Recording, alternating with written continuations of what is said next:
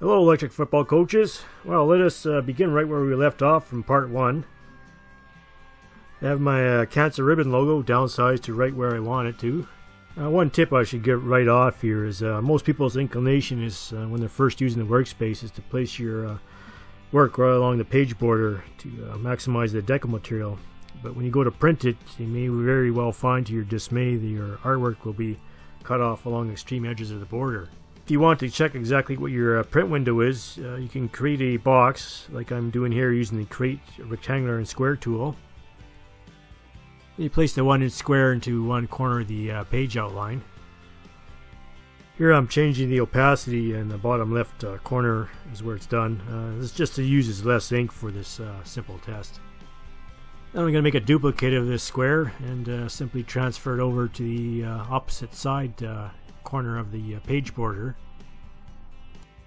And you can zoom in just to get it aligned a little bit better with the actual edge of the page.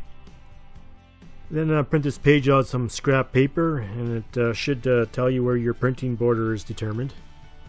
I'm not sure if this Inkscape printer interface varies from brand to brand, but I know with my own that it tends to cut off more of the top of my landscape page than anywhere on the sides or on the bottom. Nothing more frustrating than go to print your artwork and then have it cut off even 1/16th of an inch. I think if you stay away a 1/2 inch from the edge of the border, you should be safe anyways. Okay, now we need to impose our logo onto a colored background that will be matching our helmet color. And for this particular helmet cover, I'm going to pick black because I think it contrasts well with a pink ribbon. So I put the opacity back at 100 and created the long black rectangle. And if you want access to all the different colors available in Inkscape, just the bottom right hand corner arrow there you can click on. So let's zoom in a little closer to our work so you can see what we're doing here.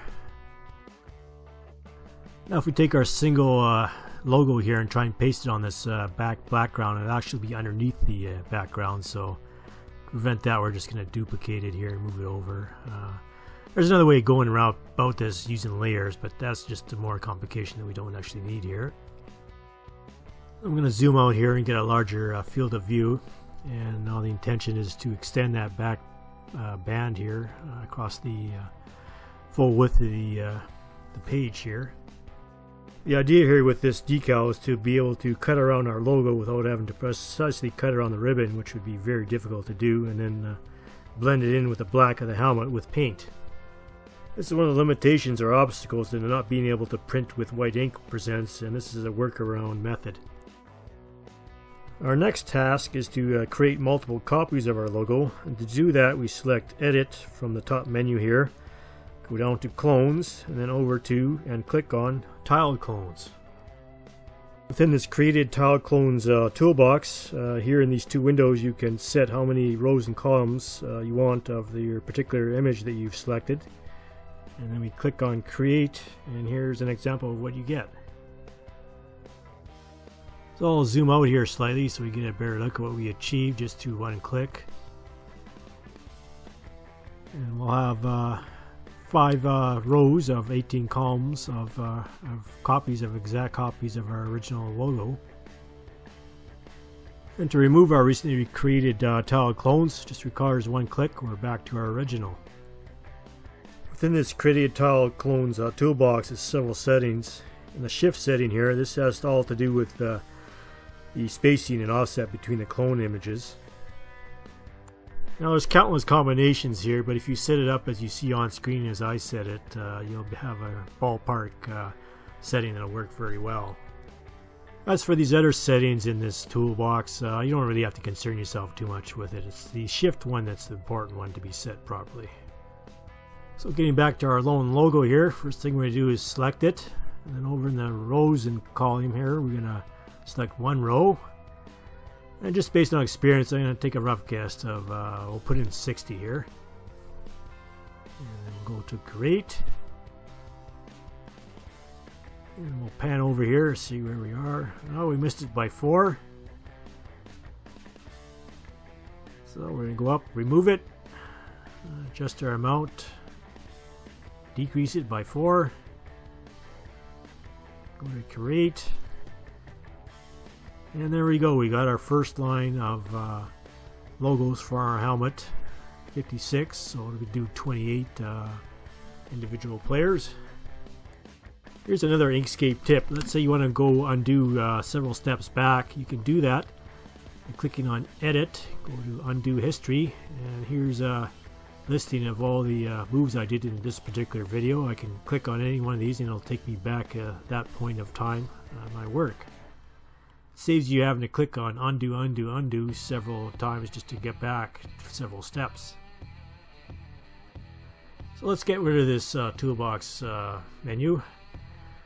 And now we got our single line of logos here. So what if we want to duplicate this? Well, it's pretty easy. Just click, hold down the mouse button, create a box that surrounds your complete work, go down to duplicate, and voila, we got another line of logos. We went from 56 logos to 112, just like that.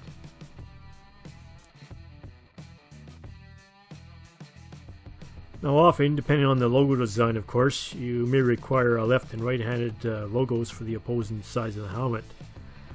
So with your duplicate, you click on Flip Objects Horizontally on the tool menu in the upper corner here. And there you go, ready to clone images of both opposing sides of the helmet.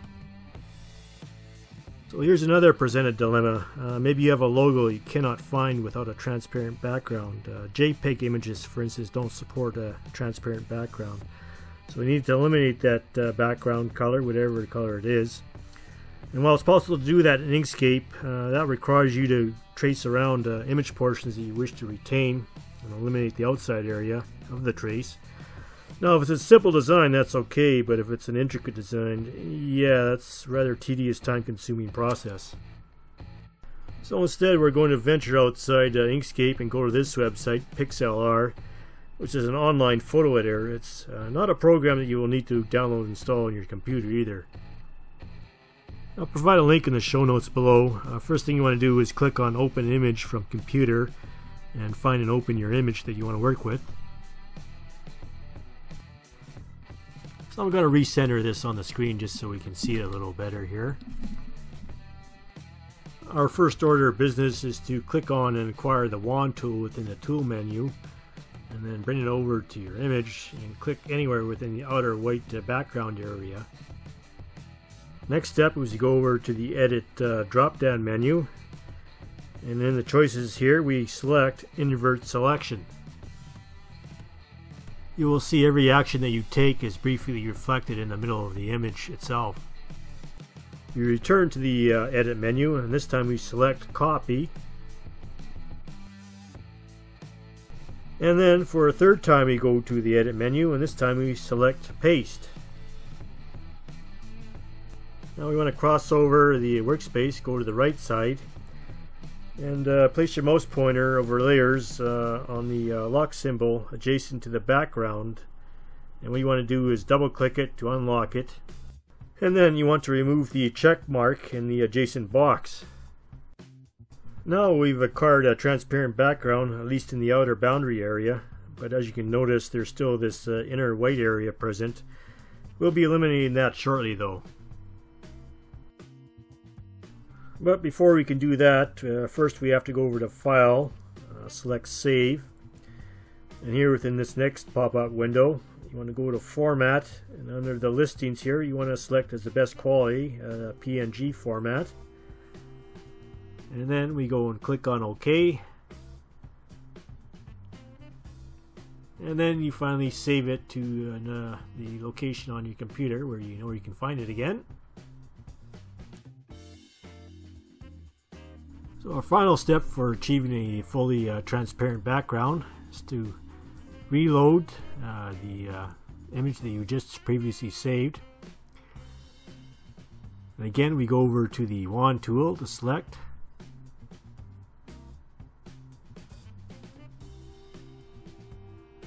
Go over to the white area that you want to eliminate, click on it, and then simply hit delete on your keyboard. And there we have a finally fully achieved a transparent background to our original image.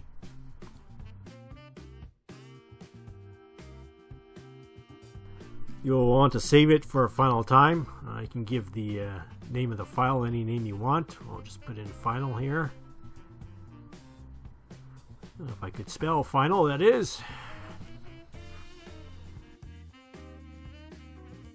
And once again, you want to ensure that you're saving it under the PNG format, which is the best quality. So return to Inkscape and our project. We're going to import the image that we just modified in PixLR.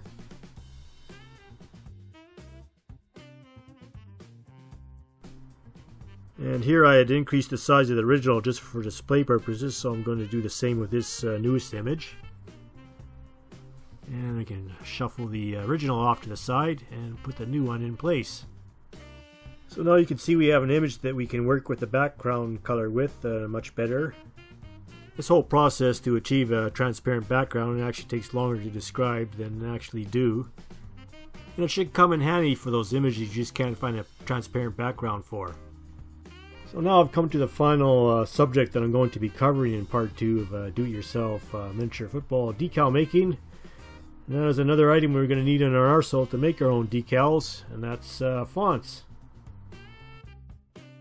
Unfortunately, there's not a website that offers all the fonts for the pro and college teams, at least that I'm not aware of and come across.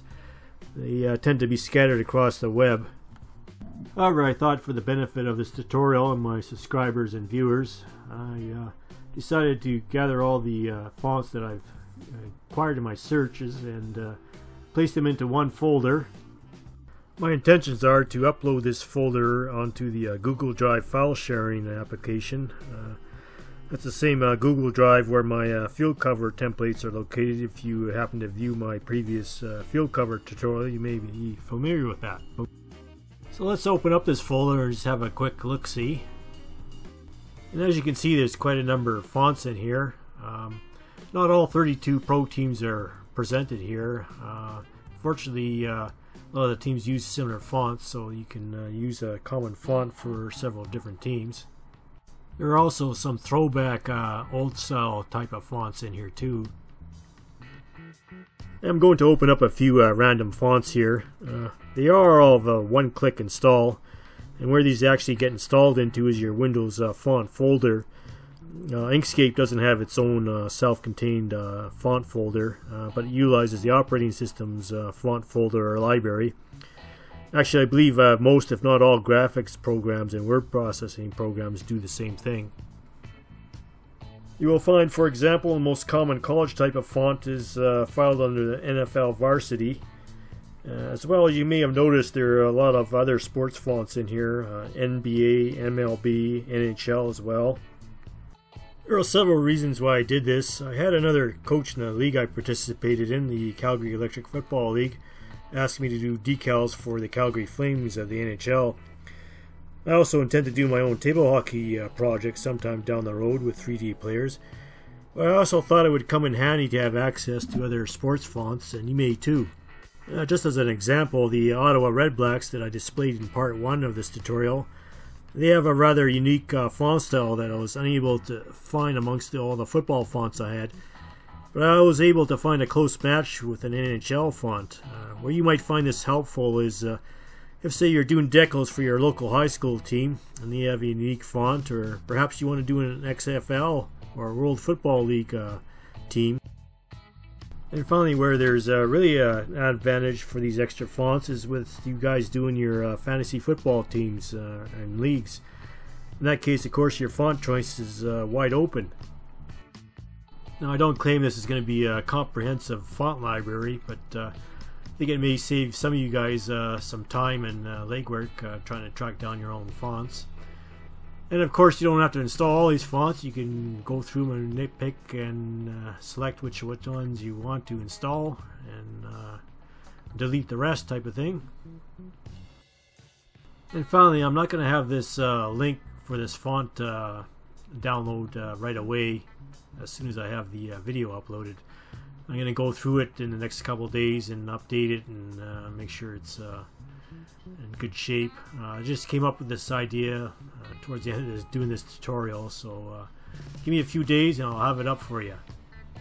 So in part 3, we'll continue with utilizing the fonts as we create jersey numbers and names on the back of the jersey.